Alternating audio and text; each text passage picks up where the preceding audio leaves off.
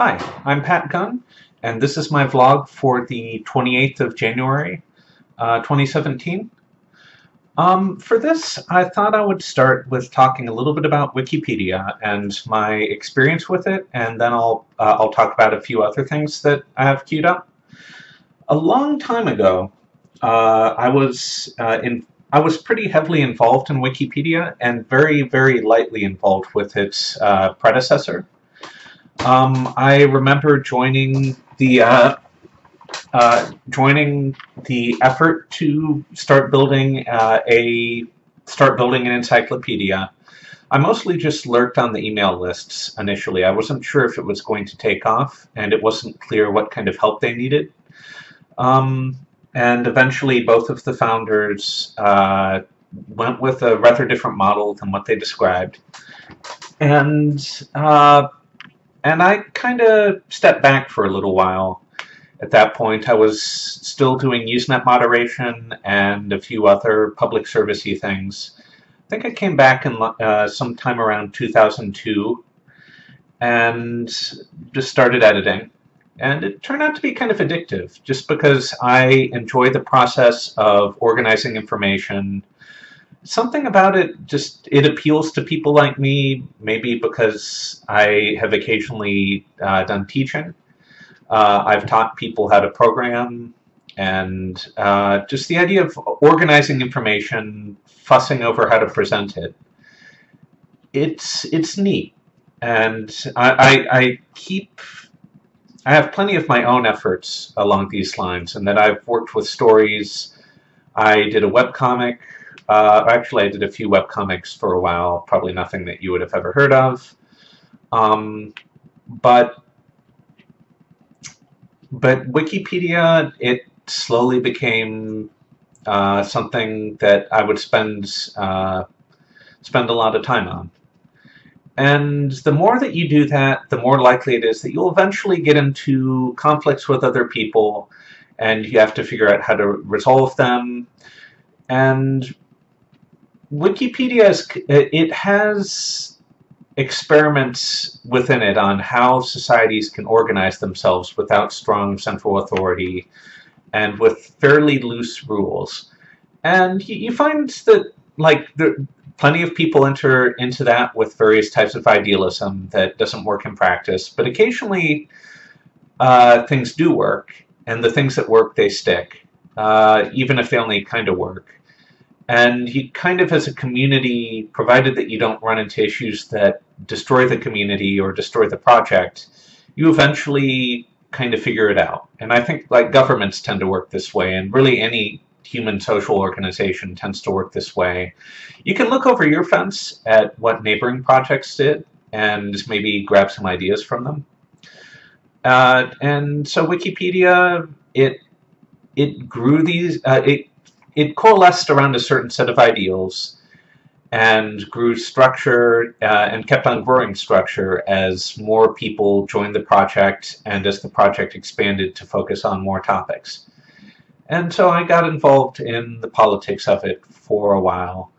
I think it was sometime around 2007 or 2008 that eventually, after fairly long involvement in what was getting to be a fairly civilized, structured community with a lot of, like, inner circles and outer circles, and people who would put a lot of commitment into it, who would end up making decisions, and a few people making legal decisions, because when you're presenting information, you run into issues with the law, questions about defamation, all sorts of issues in foreign countries where they have bizarre ideas like a right to be forgotten or stuff like that.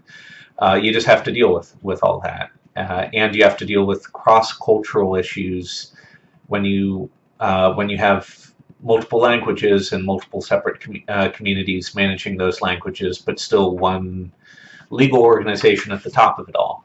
I mean, it gets messy, and you eventually have to hire a few people to maintain servers, to deal with those legal issues, and just perhaps recompense people who end up spending most or almost all of their life dealing with certain questions or issues or things like that.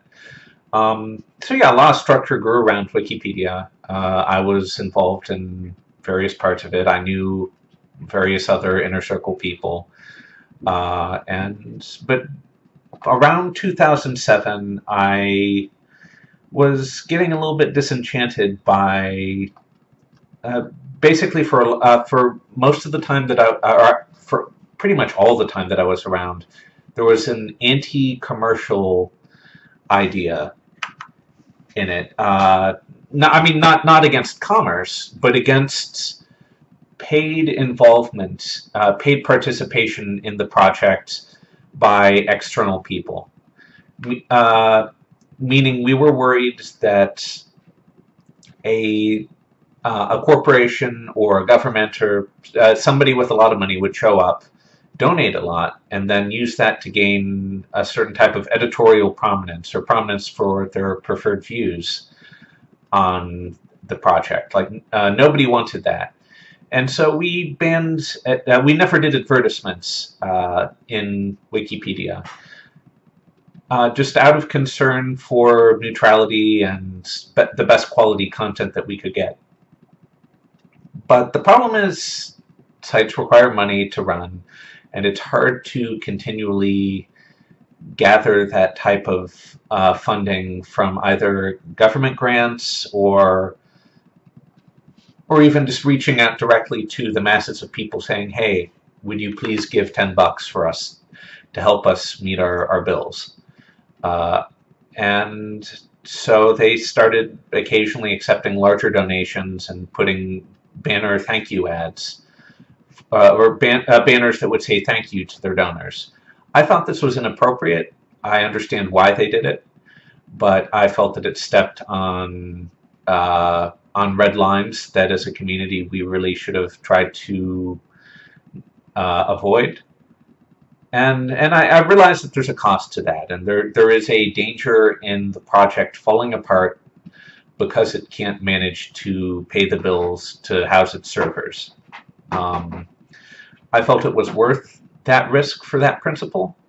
But you see trade-offs of this sort happen all the time, both in corporations and in other nonprofits, where they have to decide what are the things that we want to remain absolutely fixed on, and what are the things where we're willing to bend, and how much are we willing to bend. You see CERT authorities dealing with this on the internet, where, or you see big tech companies that would like to, for example, do business in China, and there you have to deal with China's desire to censor a whole lot of topics. And so what do? Do you bend to the Chinese government, or do you deal with possibly being locked out of their market and not having your values realized there at all? Or possibly just giving up on the financial possibilities there, the possibility for donors, etc. And likewise, sometimes just governments are very direct in that they want certain opinions or even friendliness avoided, like, for example, to Taiwan. China is kind of nuts on that.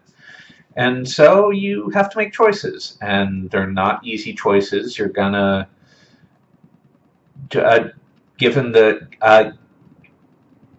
any organization, you're going to have some reasonable disagreements. I don't mean to deeply disrespect the people who weren't on the same side of the issue as I was, but I also wanted to take that stance. And I did. I left the project. Actually, I think it was later than 2007. I don't quite remember when it was. I was user improv on the encyclopedia. You can look it up. There were a few other issues in the project, and there was at least one person in the project who I really didn't get along with. And I felt, as several others did, that he was a major problem. But what can you do? I mean, again, you're not going to like everybody, and also people change. Maybe he's not the person that I remember him being when I met him in person, and interacted with him after I met him in person. And also, just there were a few political stances I took on Wikipedia that had nothing to do with me leaving, uh, but they were on spicy topics. But again, there were plenty of spicy topics, and on plenty of them I didn't care one way or the other. In my case, I was a deletionist. Uh, I think that it's appropriate to try not to cover topics that have no historical significance. Generally, I felt that if you couldn't imagine somebody 50 or 100 years looking back and wanting to know a particular something, then it probably doesn't belong in an encyclopedia, and you're better off without having the people who are like super, super fascinated by some aspect of pop culture, or even something as boring as roads. You're probably better off not having that kind of stuff there, and let them go off to a more specialized encyclopedia somewhere. So I felt that building a notion of what is encyclopedic and what is not is something that I think is healthy. And I think it's also healthy then, once you've built it, to try and push for that notion and to try and zap things that don't fit that notion. Or get them moved off to some more specialized space. And I realize that this isn't about hard drive space at all. But it is, to a certain extent, about focus. And I think that you need a certain amount of focus around encyclopedic topics to build quality. Anyhow, at this point, it's been a long time since I've been involved in Wikipedia. There are times when I miss it. There were a lot of good people that I knew. But it also was very time-consuming, and I've had a number of other projects. Plus, I've often had very consuming jobs that haven't left me a whole lot of time outside of work. So it's good to... I don't see myself going back anytime soon. There still is that kind of appeal to organize information, and if I ever get started on that, I probably would get addicted again, because it's the kind of thing that is addictive to people with a personality like mine. But it would be very consuming if I were to go back, and I probably don't want to, at least at this point, to consider doing that. The thing that got me thinking about Wikipedia, and maybe talking about it a little bit, is I wanted to actually talk a little bit more about politics, about what Trump has done in his time so far, and I'm going to use a Wikipedia article. The article is titled "First 100 Days of Donald Trump's Presidency," and each president, if I remember correctly, or at least most presidents on Wikipedia that were recent, have an article like this. For some reason in the United States, we see the first 100 days as being special. And I guess maybe those days are of a little bit more interest in that they represent a transition from when from campaign mode to running things mode, and they usually will happen at a time when the incoming president is not kept particularly busy by the demands of the world, just by luck, and there aren't like ongoing concerns that will gobble a lot of their time. And they're typically trying to make a big splash with their first 100 days as they seek to get a lot of their campaign promises out of the way. And we've seen some kind of interesting things happen happen so far. So, going over Wikipedia, what it has right now in there, the immediate regulatory freeze pending review. That's pretty normal. I think most presidents do that.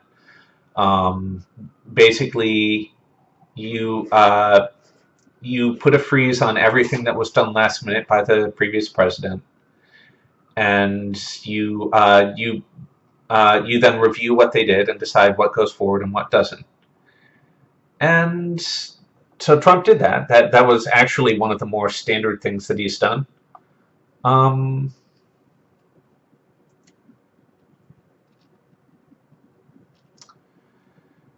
It's a little bit unusual to see this America First production push that's described in the article. The notion that departments would be rewarded if they try to use locally, like the word local is a little bit weird at a national level, but use locally produced goods to perform what they do. That's odd. It feels like it's against free trade in some ways, which is not something I'm ideologically worried about, but I find it it's unusual for a Republican to be doing more than lip service to this, and it might be bad policy. But again, I'm not really sure about. This isn't something I feel particularly strong about. It is unusual to see from a Republican. The spending freeze at several government agencies, that's kind of worrying, but it's also probably not unusual for incoming presidents, again, while they review what those agencies are doing. Although it would have been kind of nice to have had the review starting even without access to the internal information, so that there was some indication as to what's going to happen after the freeze is done. The media blackout at government agencies is weird. Although part of this is just due to having one of the weirder things that's come about in politics from the Republican Party over in this last election, and maybe the previous election, is this cut everything mentality. Basically, there have been people trying to do budget pledges and push for the termination of entire government agencies over the last few years. This has struck me as bizarre. Basically, previously Republicans were just people who were saying, "Hey, let's move slow. Let's try to be cautious and not do things that'll get us in trouble long term. We'll be wary of any deep changes in society and in government," which can be frustrating for people who believe that there are standing injustices. These would always feel like the people who are dragging their feet on fixing things. But you could kind of justify that perspective on the notion that if you move too fast, you'll make a lot of mistakes, and some of them could be very damaging, could be destabilizing, could damage cherished norms. So let's do them slowly and make sure that we talk about things and think about them, and possibly revert things that we're moving too quickly that don't seem to be working out right. That has given way to trends in the Republican Party to cut everything, or at least dramatically hack at government until there's nothing left. You could probably describe this as being libertarian entryism into the Republican Party that has been quite successful at isolating conservatives of the older style. And a lot of the people that Trump has appointed have been of this flavor, who before being appointed to Trump's cabinet, they were talking about cutting the very agency that Trump put them in charge of.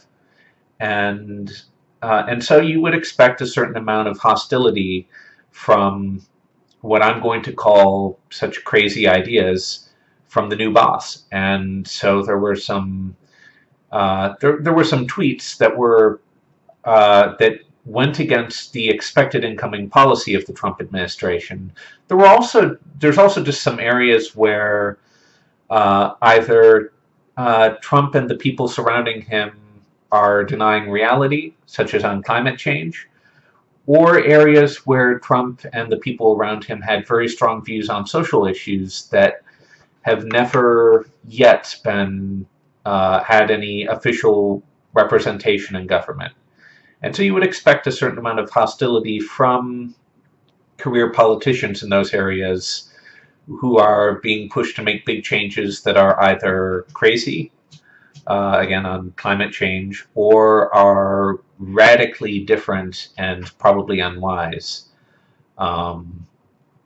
And so it's hard to really say that who's right or wrong in some of these topics. Like in areas where the Trump administration is just flat out denying reality, I would like to see continued opposition to the priorities that that the Trump administration is trying to put in, like again on climate change.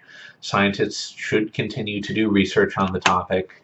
They should continue to try to act as a guide to what is true based on existing ways that science works.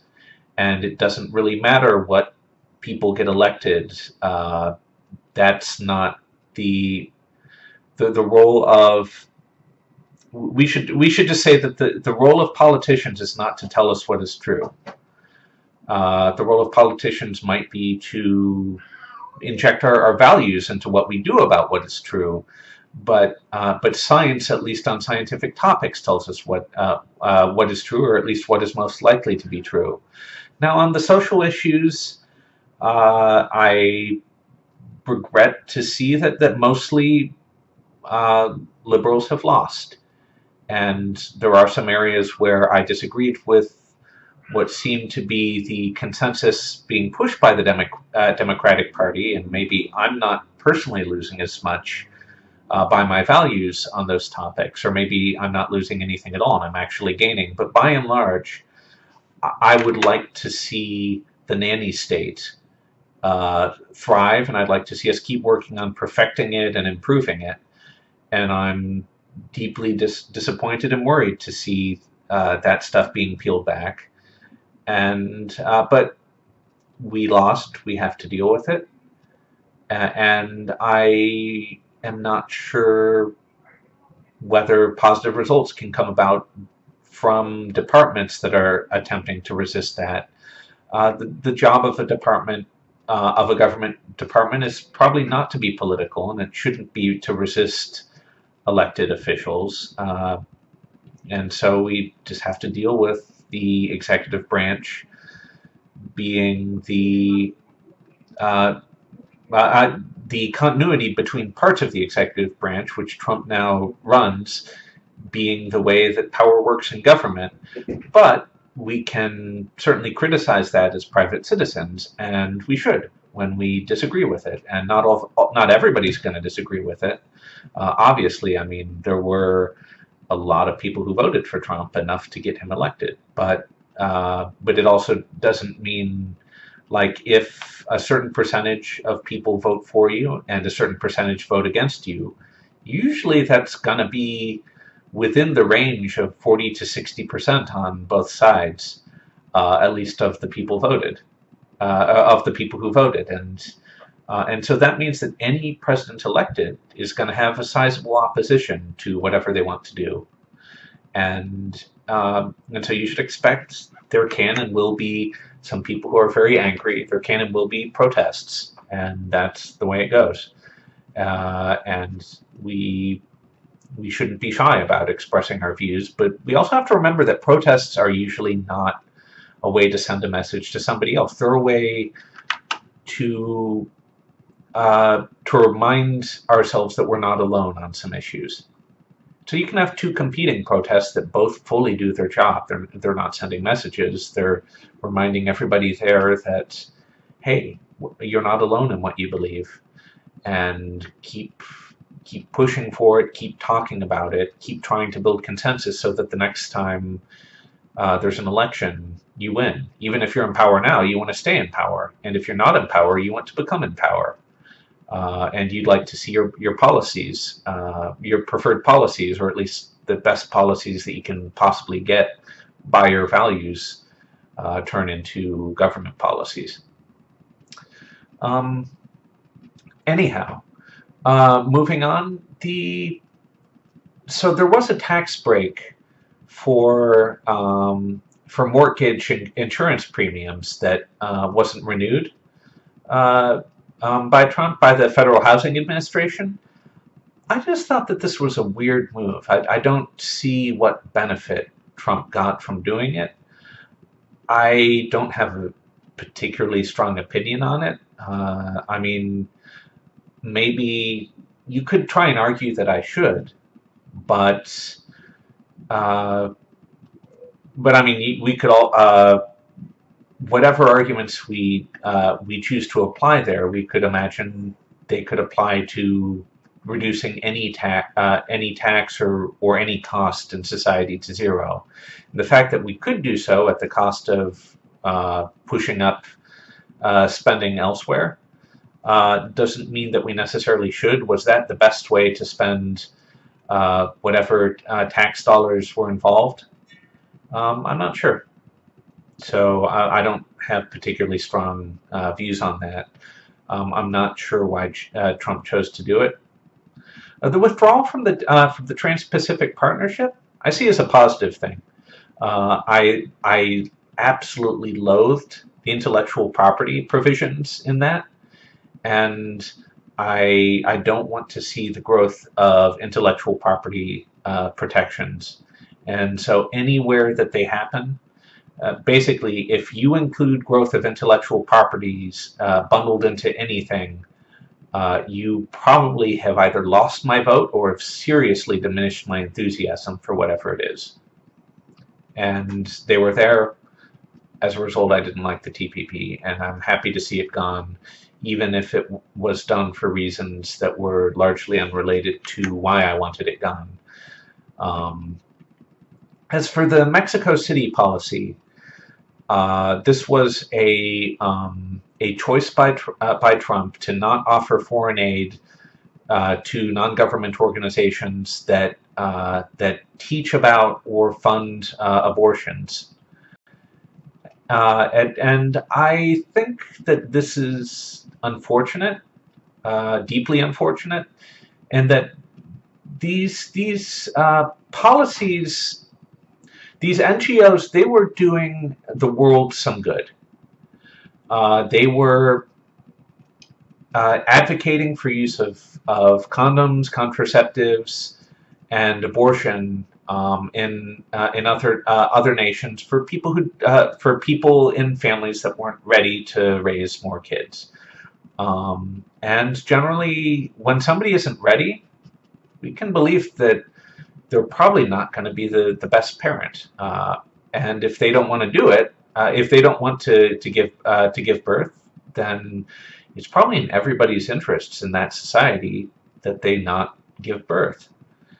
And I have to say that on abortion, I don't see it as being a morally significant act. It's not something I'm trying to minimize in any way, except possibly for late trimester abortions, where I see it as being a bit more complicated of an issue.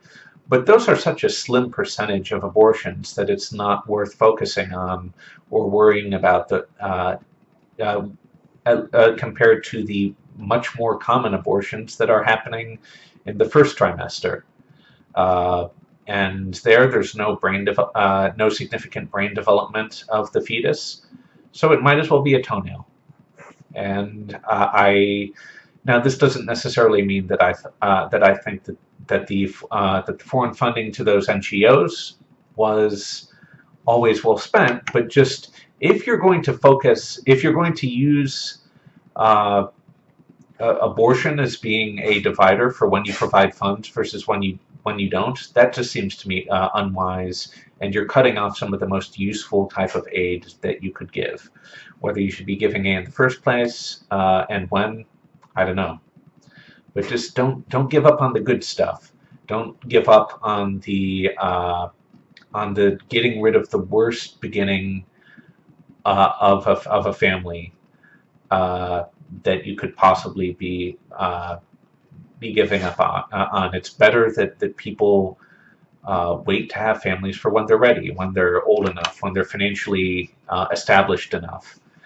And I just feel that this was a little bit of red meat to offer to the religious right in the United States that have always been deeply suspicious of people having sex outside of marriage.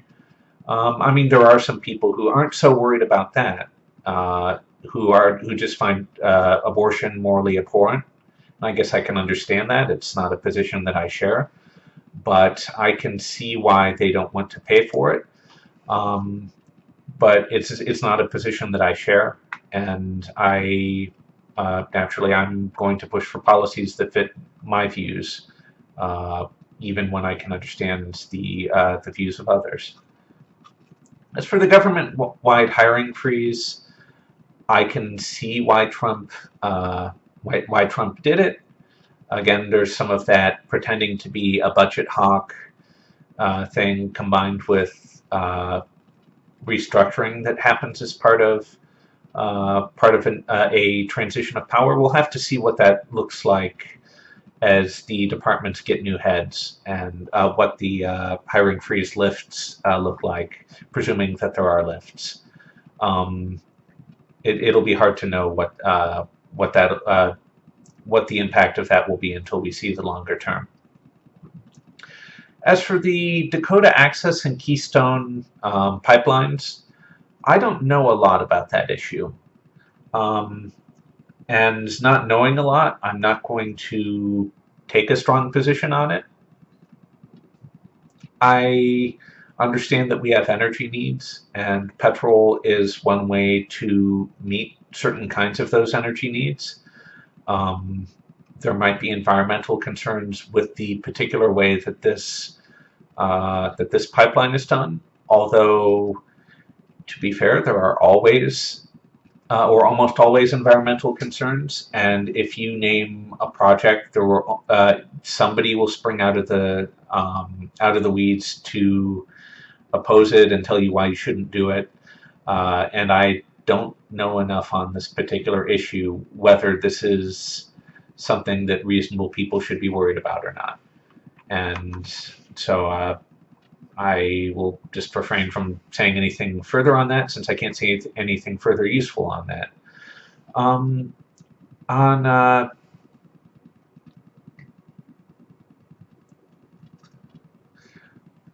on expediting environmental reviews for infrastructure, I am a little bit worried about that. I guess I would be willing to buy, maybe, that there could be excessive concern or excessive weight given to very small groups that would block a number of useful construction projects, uh, like national construction projects. But I'm not sure whether that's actually the case.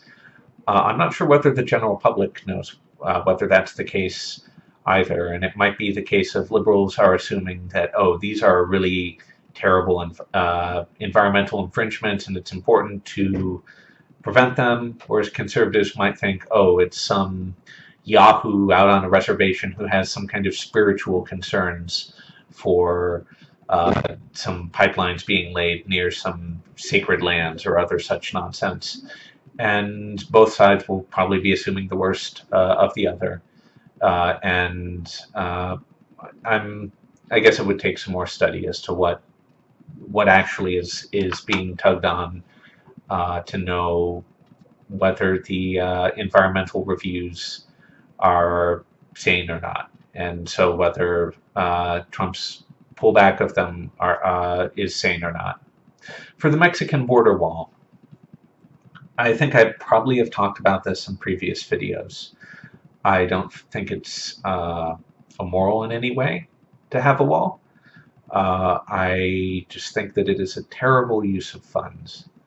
That most of the people who are illegally present in the United States are not people who snuck across the border.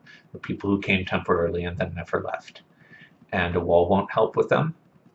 And so what's the point? Why, if you're going to be a budget hawk, why spend so much money on something that won't really reasonably serve any of your ends? And again, I don't think that they're unreasonable ends. I really, if we had a magic way to just have everybody, as soon as they stepped across the border illegally, to just poof, disappear and reappear back in their country of origin, where they were born, or wherever they're a national of, I think that'd be fine. I think I'd probably do it if we had the way to do that.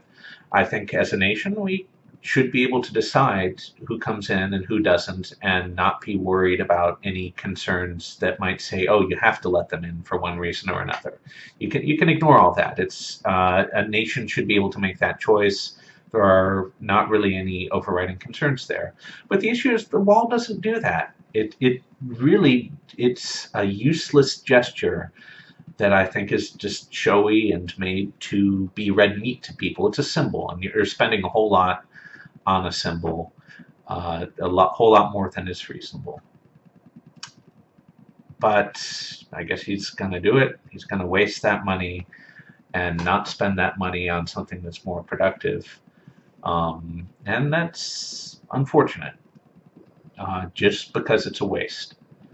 For deportations of illegal immigrants, and again, I really don't believe in the undocumented language. I think that that feels like linguistic revisionism. It's an ugly project that the left really needs to stop doing. But for illegal immigrants, I'm not bothered. I don't think that there's any moral obligation to let them stay.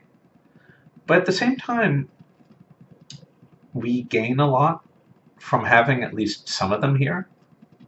They're part of the labor force. Some of them are willing to serve in the military. And even though we shouldn't necessarily, the labor force argument is complicated. Particularly as a socialist, I'm concerned about the loss of the ability to negotiate for wages when large supplies of workers can come in, can step across the border, who would be very happy to have wages that are much lower than what unions are trying to negotiate for. I would rather have the unions have some leverage than have a ready supply of desperate labor. But again, that isn't that's not who all the illegal aliens are. And I think the dream program that Obama was pushing struck a decent balance on this topic. Maybe balance is the wrong word, because I don't want to buy into this idea that whenever there's a policy question, you always try and find the middle. I disagree there, but I feel that the dream program, it's attempted to get good value out of the questions that we're faced with as a nation. And while I think that the liberals have often gotten the details wrong on immigration, like the notion that, like, if one person comes into the United States or was born in the United States, then they can serve through family reunification policies as a way to get the rest of their family in. Particularly if they entered illegally as a group, I don't think that that's good policy. I actually also don't think that that birthright citizenship is quite the right thing. And if in particular, I think that it would be fine to decide that if neither parent is a citizen, then the child shouldn't get citizenship, just based on being born on this soil. I think most European nations, actually most of the rest of the world, doesn't have birthright citizenship. Not that necessarily means that we shouldn't, but we shouldn't be shy about the possibility of getting rid of it, and it gets rid of some incentive problems. And I think in general we need to be thinking about we need to think about incentives and how people navigate our system when we're building it, so that we don't provide a system that's easy to gain. And I feel that birthright citizenship is fairly easy to gain. If you are in another country and you decide, well, I may not have the legal right to get to the United States myself, but I have a kid, and I would like for them to, I'm pregnant, and I would like to have my child have American citizenship. I'll slip across the border or get a temporary immigration status so that I can make sure I give birth in the United States. And that way they'll be a citizen, and that feels problematic. And then to go further and say, well, they're a U.S. citizen, they shouldn't have to leave. I may be forced to leave, but it would be cruel to break up my family. So therefore you should let me stay too. I think that that's even more problematic. So if you just get rid of the birthright citizenship when neither parent is a citizen, you solve the problem neatly. And I think that in general we need to think about how laws will be used when we're setting them up. And so I would be in favor of revising birthright citizenship to require one parent to be a citizen in order for the child to be a citizen. Doesn't mean that I think that it should be impossible for people to become citizens, though. Just that if there is a pipeline, no matter how slow or inefficient it is, it should attempt to be fair. If there's a lottery, then you make people go through it. You don't provide sneaky workarounds for people to dodge that line. And there's no obligation for it to be easy. And if somebody doesn't find it easy, that can't justify them trying to find ways to slip around the line. For the recent stuff on refugees and immigrants, Trump suspended the refugee admissions program for entry into the United States, and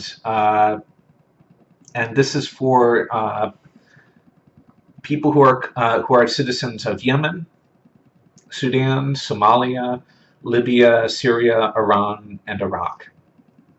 I think they got the list wrong, first off. At least for Iran, Iran is not a nation that is undergoing the kind of dangerous militancy that happens inside failed states. So it just makes no sense at all to me to have such limitations on Iran. It's admittedly not a country that we're particularly friendly with. I personally would love for us to try to be more friendly with it. That is made difficult by it having a fairly repressive government, but it's also a reasonably democratic government. They have unpredictable transfers of power that are based on electoral vote. It's not full transfers of government from of all institutions. Some are less democratic than others, but that's also true of ours. Our judges, they rotate infrequently. So, I mean, no government is either fully democratic or fully not democratic. But Iran, they have little to do with the other nations on that list. As for suspending the refugee admissions program, I don't think that we should consider ourselves to have any obligation to let any refugees in whatsoever. It's not our responsibility. It's not something that we should feel we have to do. I realize that there are some ideas in international treaties that suggest otherwise, but I'm talking about what I think is a good idea or not, and we can always shift our participation in those treaties.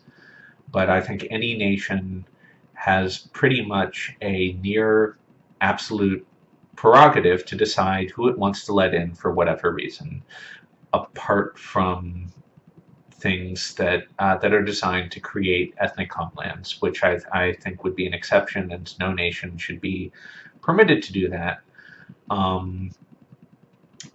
But so looking at this list and thinking about it, it is focusing on areas of the world where there is most of those nations are either failed states or close to them. And there's a lot of active militancy in them. And there are concerns apparently about people coming in from those nations to the United States who might still be militant. And as far as I understand, this is actually quite rare that somebody would come in from those nations who is a militant. It's happened very, very rarely from what research I've done on the topic, and I'm not the most knowledgeable person on this particular topic. I've done some research.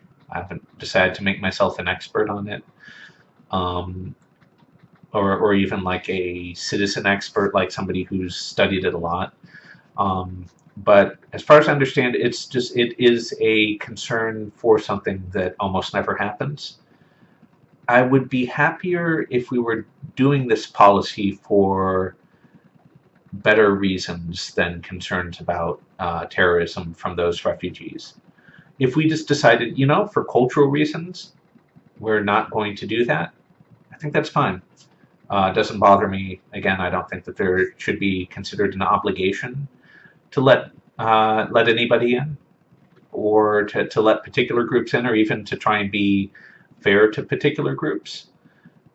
But it's bad policy when your stated goal to do something has nothing to do with the effects of your policies. You should and the public reason that you're doing it needs to be pretty decently tied to the results that you're going to get. And there's just the problem that they're trying to attack isn't a real problem.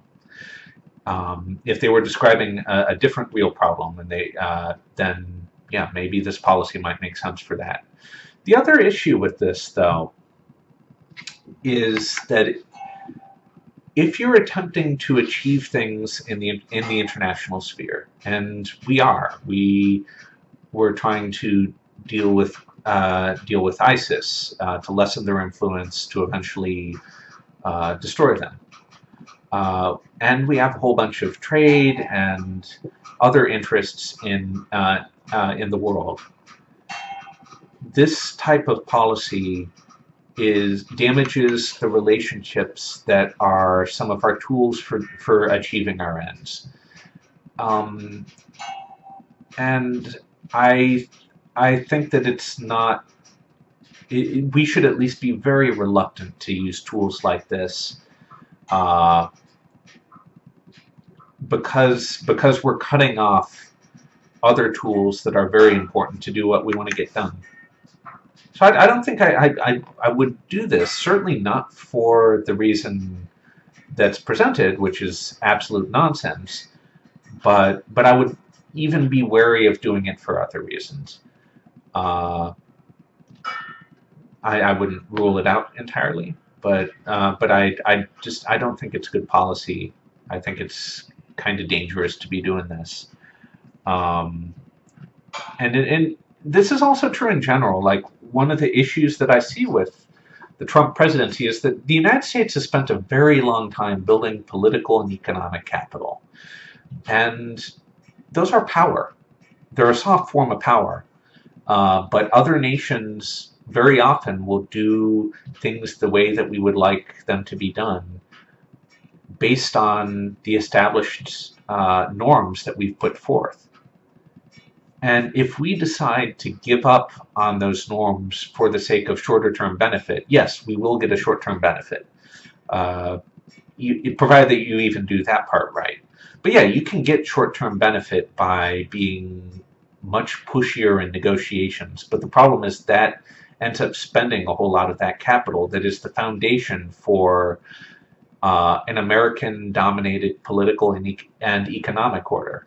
And if you would like to have that, and presumably even if you're an American nationalist, you would like to have that, be farsighted enough to realize what you're giving up when you decide to spend a whole lot of that capital. You lose out on a whole lot of things that were just silently going your way that you want people to depend on going your way when you spend the capital. And so it's really a very short-term focused approach to things that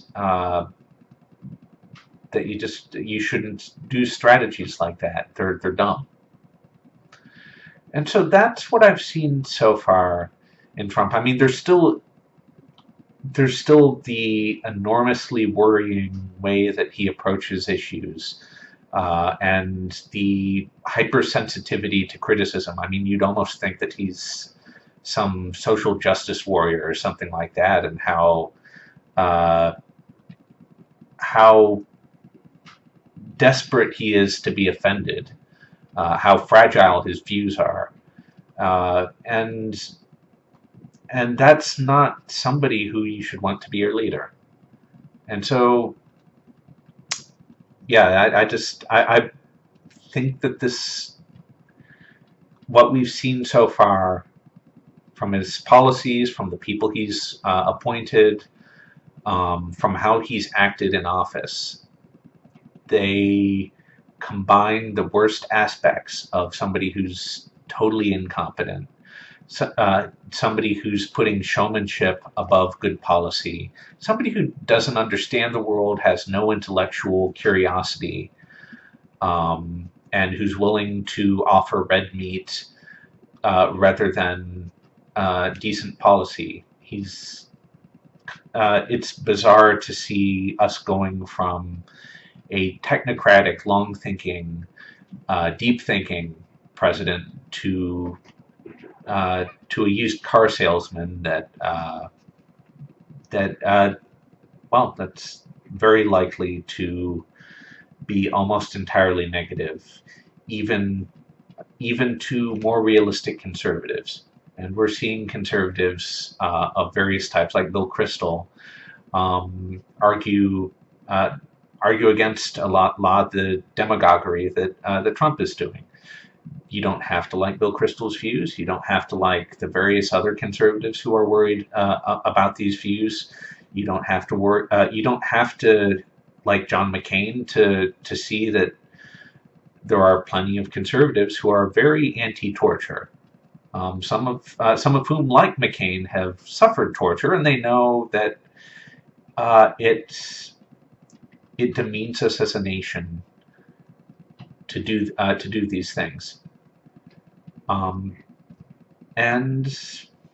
But I guess it'll be interesting and unfortunate to watch this go on. Anyhow, that's enough about Trump, and I am trying to keep these under an hour, so I'll briefly talk about a few other things that I've been doing. I've had a few games that I've been enjoying. As I mentioned, I think in the last in my last entry, Disgaea 2 for PC is coming out, I think, in 2 days. I've been enjoying a game called Shantae the Half Genie Hero. Like a lot of other games that I really get into, it has excellent music. And it's basically one of the best platforming experiences that you could hope for. The controls are really tight, super responsive. The gameplay mechanics are interestingly varied. There's the return to past areas. There's a little bit of an economic system. There's upgrades. But in general, it's just a joy to play as you move through the world and keep on gaining new powers that remove annoyances or toughness that you got to struggle through a few times. And that's fun. I mean, there is a certain frustration with dealing with the really tough parts of the game, But that just makes it all the more satisfying when you go through it later on and have some new abilities or items that make everything easier. And there's also just good characterization. It's interesting. Um, I've still often going back to Binding of Isaac and Fallout 4. Both of them are fun in different ways. Fallout 4 is just great atmospherically, and it's neat to keep building stuff and feel like you're improving the world that your character lives in. Um, I've also probably almost every weekend, if not every weekend, I've been going to a local dosa place to enjoy some nice avocado dosas. Places called Hampton Chutney. There's a few of them in Manhattan, and I'm just kind of nuts about avocados. And it's just nice to have a place that's solidly good and interesting dosas. I'm not sure if I could ever learn to make decent dosas on my own. I should probably try it. Um, but they seem like a lot of work. But it's worth spending time trying to learn new skills. I've been spending a little bit more time recently pulling some of the works of fiction that I used to do back out of my history and into something that I actually spend time on. The Euchlisten comic that I did. I have a few new entries that I've done, and I guess maybe when I have enough, I'll actually start coloring them and scanning them somehow, and consider reopening that series. Uh, I liked doing that comic particularly because there's not a lot of plot that I need to worry about. It's largely about exploring ideas. And it's exploring ideas on some topics that are of personal meaning to me. Uh, the tougher comics that I was working on were really more stories that happened to be expressed in comic form. Mustard and Exodus were the two ones that I spent the most time on, and which I might have shared to some people a little bit more broadly some time back. They're a lot of work, like building that world. I enjoyed building the world and figuring out what happened, but actually turning that into short expressions that still tried to convey a lot of time in the lives of the protagonists, that was much tougher. Like making it either punchy or really move the dialogue or move the state of the world along. That was tough. I hope to keep working on that, but I'm not sure. I might actually have to get like many chapters. I probably want to just restart those when I have them far enough along. But I really enjoyed working on those because the longer story arcs and the worlds that they lived in, they let me talk more about various issues and explore various ideas. Um, I think that's it for now. I eventually will want to try to get back into sketching and doing artsy things, but it's hard to do that given the space I have in a Manhattan apartment. Trying to reorganize the apartment a little bit to give me a little bit more room, but that's not exactly easy. There's only so much space to work with. Anyhow, that's it for now. I will probably do another one of these in not too long. Uh, Take care.